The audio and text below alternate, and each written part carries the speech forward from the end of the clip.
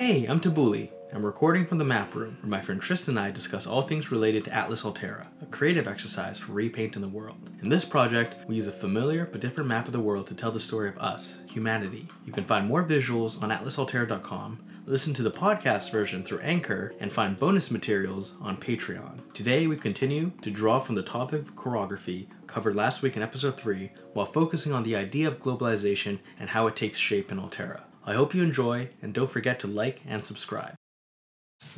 Cool. Yeah.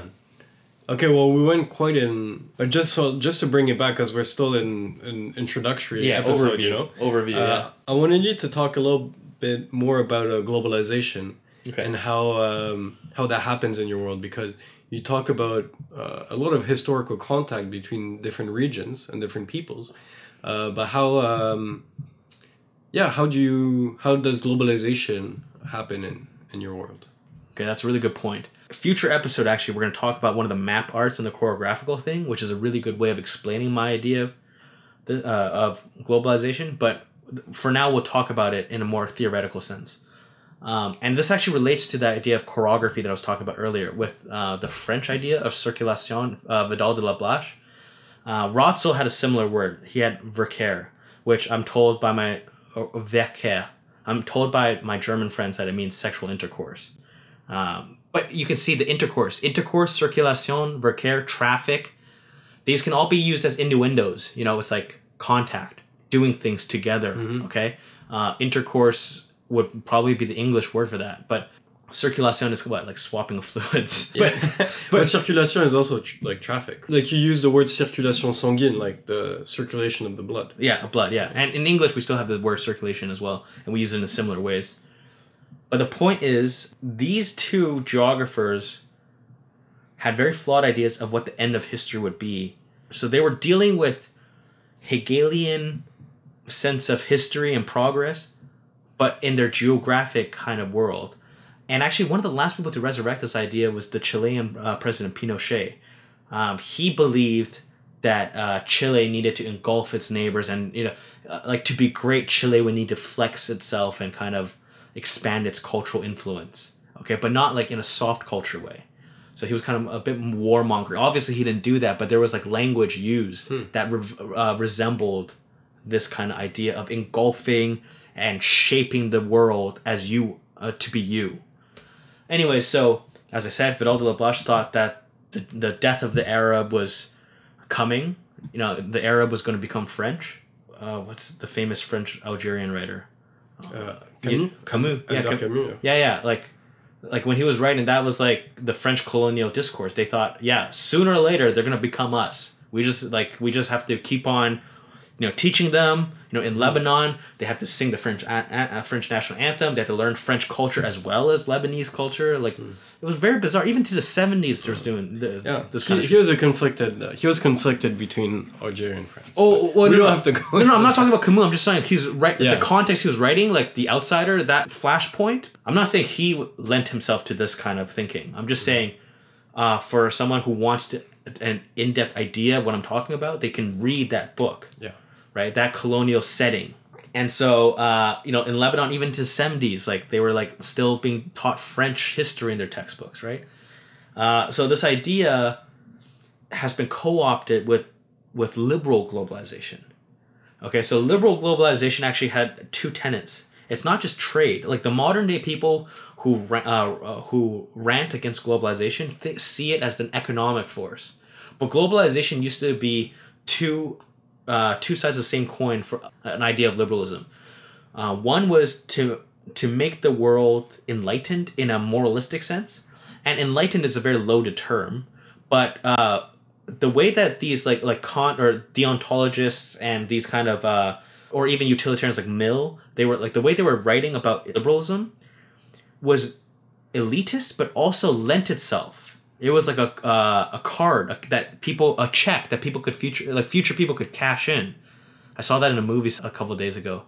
Basically, the Constitution. There's an argument that a U.S. Constitution did not grant freedoms to everyone right away, but it was a check for people to cash in. It was a check for people to cash in into the future, and like this idea is actually what a lot of British people love about America. Like, you know, if you, what's his name? Stephen Fry, the rebel, you know, the gay rebel who says damn you to PC culture. Stephen Fry loves America, even though he loves to make fun of it. He loves America because he thinks it's like the first and probably the last Project Enlightenment. A whole country that built their culture around Enlightenment. Obviously, people can counter that, but he has one point that I like to fold into my pragmatic ethics, which is that when people started writing about the Enlightenment and liberalism with these kind of universal ideals, but that were that lent themselves to supposedly anyone, that was a check that could be cashed in by the people that are being oppressed. Okay, so it was language that lent itself well to hypocrisy being pointed out. Okay, so the point here, what's my point? Oh, the point here is liberalism had two faces. One was the liberalism of free trade, and one was the liberalism of morality.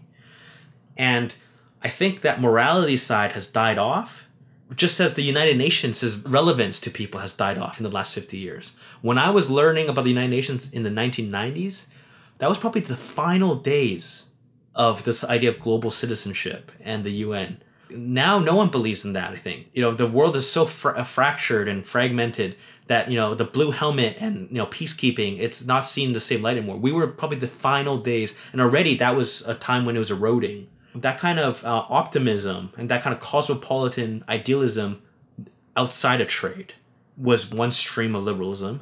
And the other one was, hey, don't deny me the right to trade with you.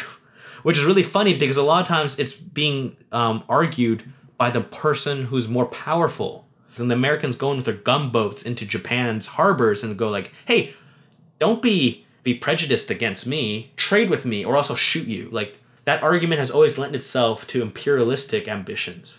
Okay, this idea of free trade is usually laid against the less powerful. But the other side, the moralistic side, is usually leveraged by the less powerful. And that's the side of globalization that I want to rein back in and make the fundamental kind of overlaying political rhetoric in my idea of globalization. Which is why I say technological transfers might be slower, or development might be slower, whereas mutual understanding is more sophisticated, robust. Mm-hmm. Anyway, so that's the globalization I'm trying to resurrect. That kind of a cosmopolitanism. It's a bit idealistic, but it's worth pursuing. Mm-hmm. So having a more cosmopolitan world has undertones of better or greater cultural understanding among these different countries, right? Yeah. So how does culture or exchange of culture come into play? Right. So I should clarify. I don't want everyone to just become the same culture. Like, the cultural understanding is not gonna. This kind of liberalism, this morality thing, is a negative sense. It's usually about spreading negative rights. Which, sorry, I know we're going too deep into here, but negative versus positive is a very crucial distinction. Positive is usually saying you need to be something, and negative rights is usually you need to be refrained from some sort of action. So you need to be allowed to do what you want, and the person's not able to prescribe what you want to do. Does that make sense? Like, so, mm-hmm.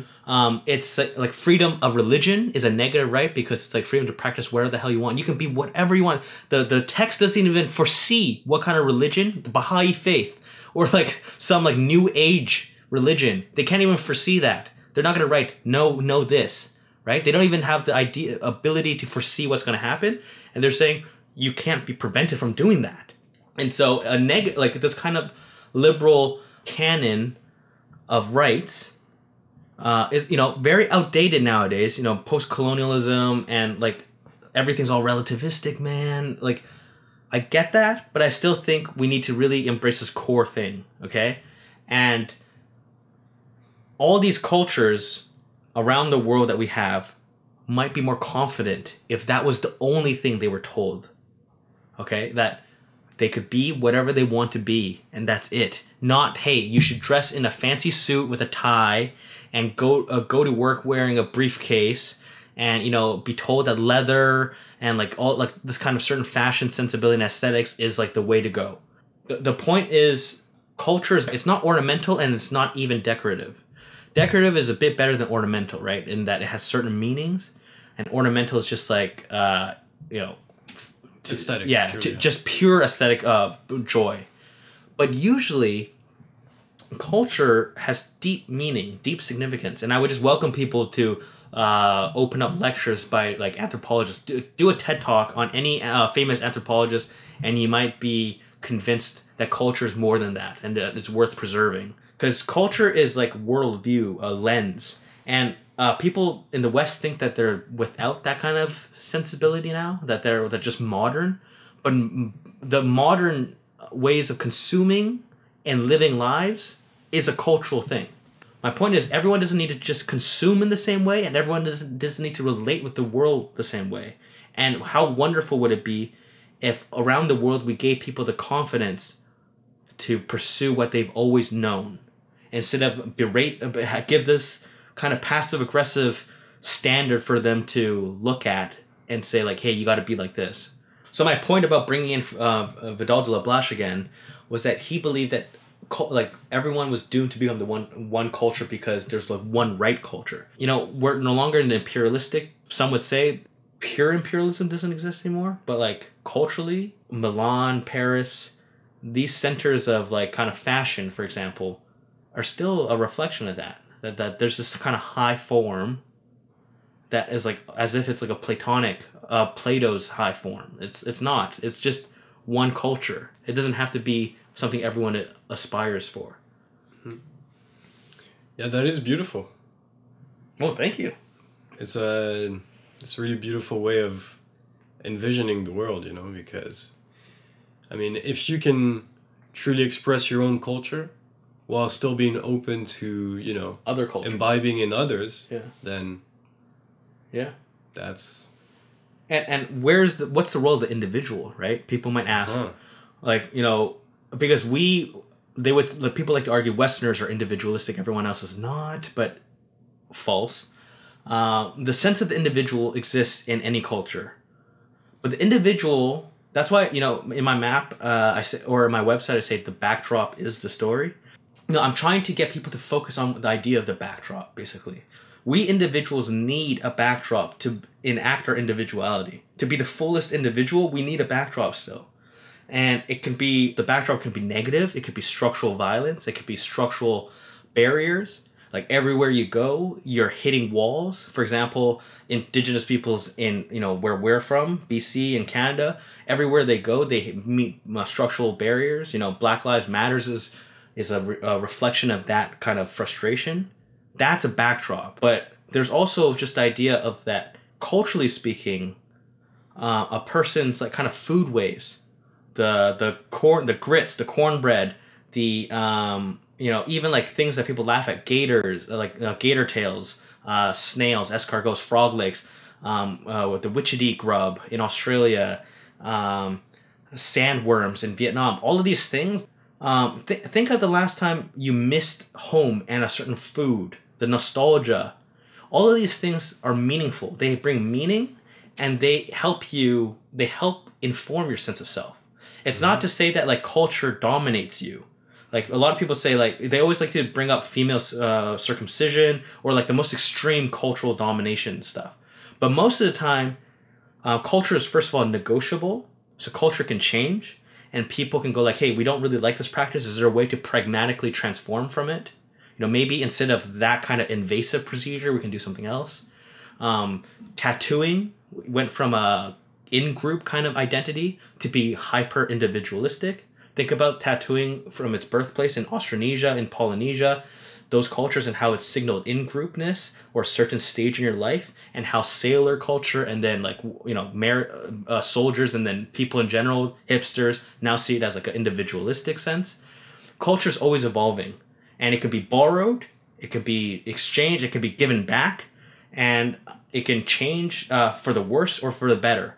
But the point is, though, culture is part of the equation of enacting our individuality. Mm-hmm. Anyway, so yeah, that's all Wade Davis, really. So okay, so you just talked about culture and how, as an individual, it can help you express that more. But why? Or some might ask, would modernization be impeded by Yeah. You know, sticking to the old ways. To the old ways, to the old cultures, you know? So what about wealth and, you know, accumulation of material goods? Right. I guess the reason why it's so weird to ask this for you is because our parents had to deal with that, not us. At least where we're from, we live in a post-industrial and like service industry based economy, and we're well-to-do. We're more well-to-do than most people. There are other places around the world where this is a no-brainer question because you know, they're fighting against, like, they still need to find electricity or like clean sanitary conditions, clean water, right? So people might go, shouldn't it be the goal of humanity to just get people to a certain material condition so that they are no longer wanting, you know, that, so they reach certain amounts of wealth? My response is, it's just not a this or that question. It's not a zero-sum game. It's the same reason why Neil deGrasse Tyson would go like, why can't I aim for the moon and be interested in social justice, right? And actually, having the former actually is inspirational and might actually feed back into things, you know. Well, it's the same in this regard, but for culture instead of science, or like culture instead of economics, which is that in our grandparents and our parents' generation, we lost so much. So my grandparents come from East Asia, so they come from Taiwan, whereas yours, you know, had maybe more of organic evolution because, you know, they're from France and Quebec or whatever, so they're part of the whole Western experience, right? Organic, I don't know. Well, it was slower. For example, history folded slower for them. For my grandma, it was shanty town to apartment building in one generation. Do you know what I mean? That's what I mean. Okay, yeah. Okay, so the project of the state bureaucrat was to erase everything about the old culture, the old ways, because it was antithetical to getting rich. And it wasn't just about getting rich in a sense of like, let's be bougie, you know, let's like flaunt wealth. It was getting rich in the sense of, let's have tap water and let's have like running electricity past even like, you know, into the late evenings, not just certain times of day. Those kind of things. That's important for sure. But culture was not antithetical.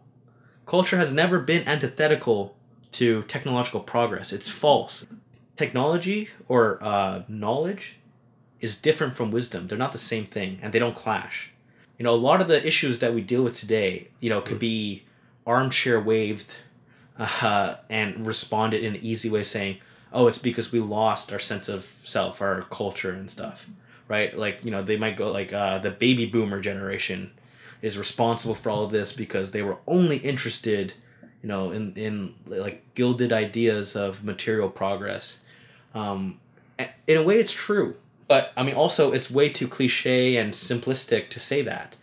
But in a way, the East Asian tiger experience and what's going on in West Africa, let's say Ghana and the Ivory Coast, what's happening in Lagos, what's happening in India, it's emulating what the baby boomers experienced. And my point is that it's a tragedy that that's happening. Mm-hmm. And actually, Orhan Pamuk had a great line on this. Orhan Pamuk's a Turkish writer. I'm reading this book called Snow right now. I'm midway through, but already there's this Kurdish guy who's saying, because like the main theme in Snow is fundamental Islam, or not fundamental, let's say political Islam, in reaction to Kemalist Turkey. Kemal, you know, Ataturk. He had like this kind of Republican. How do you say it? Laissez or the French word? Laïcité. Laïcité. You know, he embraced the laïcité republicanism or whatever. So like, yeah, secularism. No religion. Yeah, secularism. Yeah. Okay, so interestingly, the Kurds are actually the conservative ones in this case, in this part of the book. He's in a Kurdish dominant area, this main character, and he meets this person who's saying, now we're all prouder but poorer. Which is to say that like now we found culture, but we're no longer interested in modernity. Mm-hmm. And modernity is a good thing. Okay, mm-hmm. So he's like wanting the good old days of Kemalism, of Ataturk's vision of Turkey. Mm-hmm. And he's saying that like this whole kind of political Islam, this like kind of cultural war in Turkey that's happening even now today. Actually, funny. When I was studying about the EU and Turkey, Erdogan was the greatest hope for Turkey joining the EU. And look at where we're at now. But anyways, the point is, this character is sighing, saying, like this like hyper focus on culture is bad. You know, like why are we doing this and losing sight about modernity? And I'm saying it doesn't have to be this or that. You know, it's important to keep focus on both of those things. Mm-hmm. Right, so this relates to the title of your map, A Wealth of Nations. Yeah, the political map. Wealth of Nations is, you know, Adam Smith's, you know, like every first year student, not just in econ, but political science or whatever, they'll all read it, or at least be told to recognize the title. This is not even a jab at any of his ideas. It was a fun kind of illusion, because first of all, I'm not doing Wealth of Nations, I'm doing A Wealth of Nations, so it's not exactly the same. But second of all, I'm undermining or flipping the idea of wealth. The wealth of the nation is not the material. Like, you know, it's important to say this actually. When he was writing this, and when economics was kind of blooming, it was to try to get people to understand something that everyone missed, which is that like economics is not just about like women keeping tab of how much sugar and how much flour is in the larder still, you know, not like economizing the household goods. That like every country, every good bureaucrat needs to be concerned about this, right? Economics was actually revolutionary, right? It actually did bring people out of poverty, right? Well, it's just because in French, the word économie also means savings. Yeah, well, ultimately it comes from the Greek word, which was because like so when what you were the women talking did. about the women pantry, like keeping track of their pantry. There you go. But anyway, so here I'm saying wealth. Why don't we reevaluate what wealth is? Because for the last 200 years, we had this kind of revolutionary new idea saying like we need to be concerned about just material riches. Marxist and capitalists alike were concerned with this, right? Like it was like two sides of the same coin. Like in the 1950s, it was like being asked, do you want this kind of wealth or do you want this kind of wealth? That's it. Like, you know, do you want to be a Marxist country or do you want to be a capitalist country? But both of them were kind of like missing a third point that a lot of countries in the rest of the world, you know, a lot of the populations were still, and I mean, that's why the Arab Spring caught up, right? That's why a lot of people are like, why is this happening in the Middle East, right? Or why is this happening in certain parts of the world? Why is there this reaction? So the point is, we need to reevaluate the word wealth is. Either it's not what we think it is, or it just needs to be added with something else. Like we need to understand another layer that like human society is not just this one thing. It shouldn't be just concerned about production or consumption. It should be richer in all the kind of metaphorical senses as well. Anyway, so that's the title. Right. So this is kind of the opposite of Clash of Civilizations. Yeah, it's the opposite of Huntington. Actually, I'm not sure if they're going to still teach Huntington in political science for the new generations. I hope not. But you know what? Actually, don't you think that modern professors might actually think it's more relevant now? Because all this culture war? Yeah. I think that's so sad. I mean, it might take more prominence in courses. It's sad for us because like both of us know that he's hyper simplifying the world, right? And it's not very useful when you do it that way. The way he kind of terms civilization, first of all, is very silly, and then also how he draws the boundaries of civilizations is super simplified. And it's like Japan is one thing, and I guess his argument is the conflicts is going to happen on the fault lines of the civilizations, right? But like what we know is that most of the time, and even historically, but also right now in modern time, the fault lines are between neighbors, contact groups, constant contact groups, usually. Even when Europeans went to the farthest reaches to try to like wedge themselves in, divide and conquer was not just a strategy, it was actually a very logical thing to have, right? So we know, like the classic argument against Huntington is the Shiites and the Sunni conflict is something that was overlooked by Huntington. But really, just basically, in my world, the way I kind of like fleshed it out, like, gave story to all of it, was to say, like, I want a lot of like cultural blocks, but I want to also show how in each cultural block, there's an irony, which is to say there is a twist. All right, that's a wrap, eh? That's a wrap, eh? I can't ask this question. Okay, let me say again. I don't know how to ask You nailed it, eh? That was good. That was good? Yeah, like, okay. But yeah. Oh, really? That. Yeah, that one question was a little tricky.